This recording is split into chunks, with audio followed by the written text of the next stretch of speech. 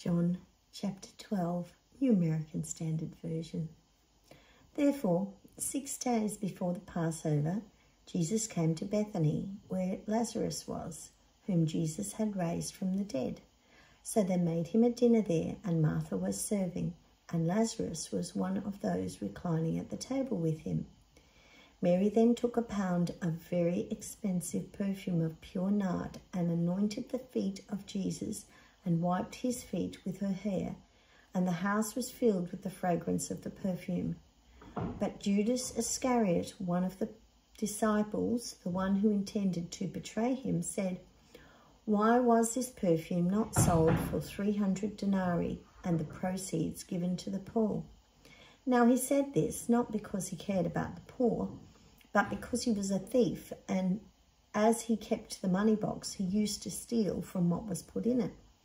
Therefore Jesus said, "Leave her alone, so that she may keep it for the day of my burial.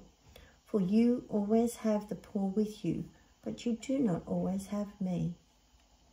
The large crowd of the Jews learned that he was there, and they came, not on account of Jesus only, but so that they may also see Lazarus, whom he had raised from the dead. But the chief priests planned to put Lazarus to death also, because on account of him many of the Jews were going away and were believing in Jesus.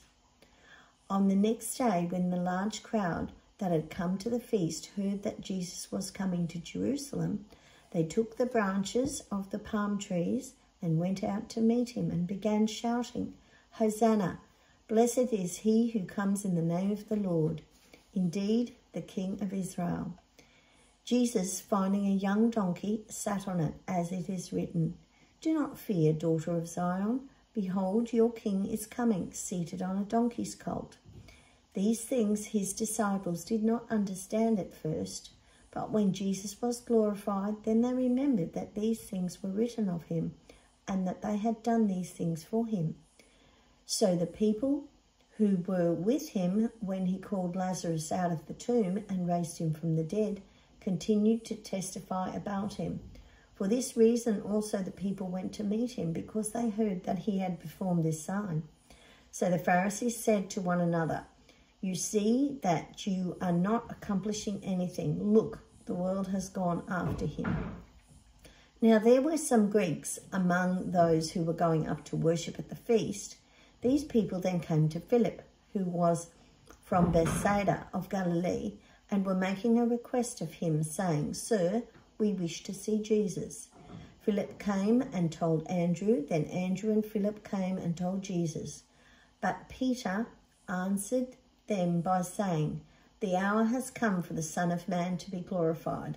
Truly, truly, I say to you, unless a grain of wheat falls into the earth and dies, it remains alone.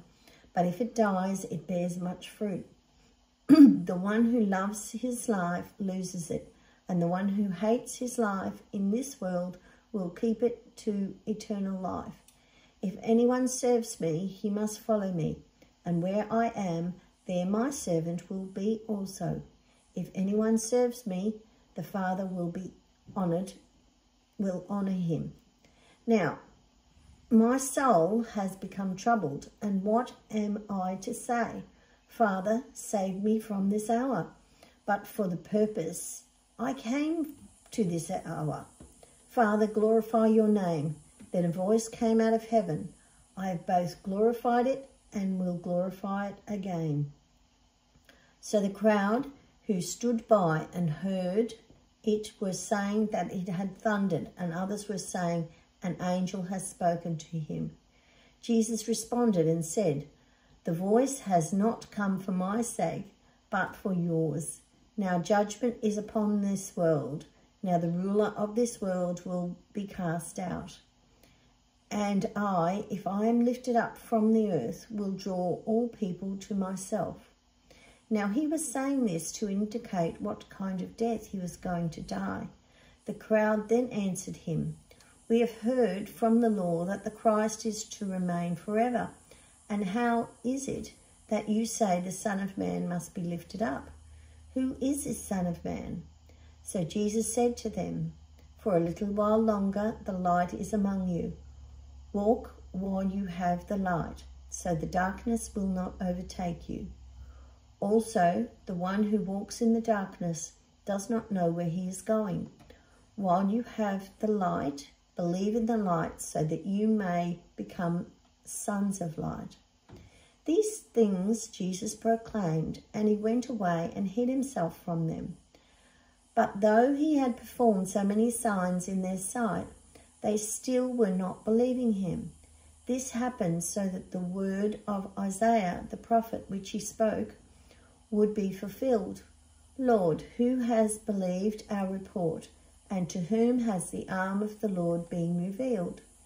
For this reason they could not believe, for Isaiah said again, He has blinded their eyes and he hardened their hearts, so that they will not see with their eyes and understand with their hearts and be converted, and so I will not heal them. These things Isaiah said because he saw his glory and he spoke about him. Nevertheless, many, even the rulers, believed in him, but because of the Pharisees, they were not confessing him, so that they would not be excommunicated from the synagogue, for they loved the approval of people rather than the approval of God.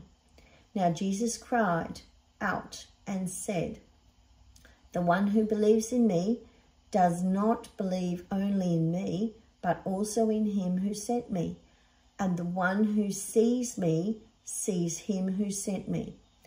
I have come as light into the world, so that no one who believes in me will remain in darkness. If anyone hears my teaching and does not keep them, I do not judge him, for I did not come to judge the world, but to save the world. The one who rejects me and does not accept my teachings has one who judges him. The word which I spoke, that will judge him on the last day. For I did not speak on my own, but the Father himself who sent me has given me a commandment as to what to say and what to speak. And I know that his commandment is eternal life. Therefore, the things I speak just as the Father has told me.